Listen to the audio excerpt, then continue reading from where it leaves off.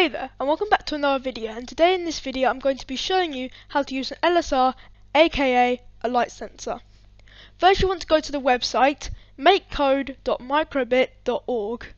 Then you find yourself on this page. Now what you need to do is get a Fourier block out of the Basics tab and put it in by dragging. Now go to the variable tag and grab a set variable block. Put it in your code in between the forever, like that. Now go to the search bar and type in analog and enter. Once you have done that, you will come up to this screen.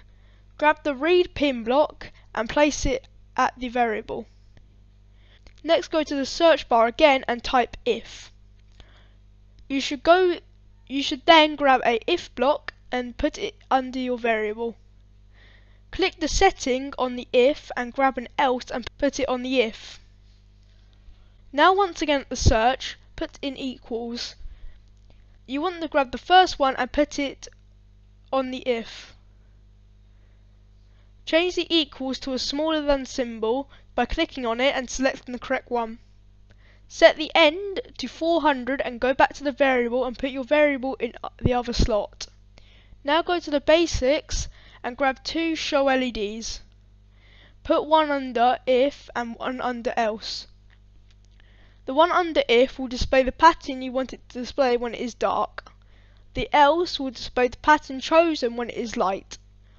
Now let's get on to the cabling. Let's start with the male to female wires. Here is the coordinates to put them. 0, J12, 3V plus 21, 0V minus 25.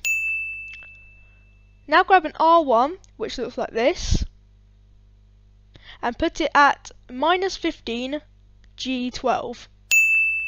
Now grab the light sensor, which looks like this, and put that at plus 8 J12. Now that you have done that, click download. Now that you have done that, click save as and put it in the Microbit drive, which will pop up like a memory stick when plugged in.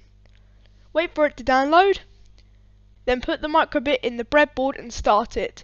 It should work like this.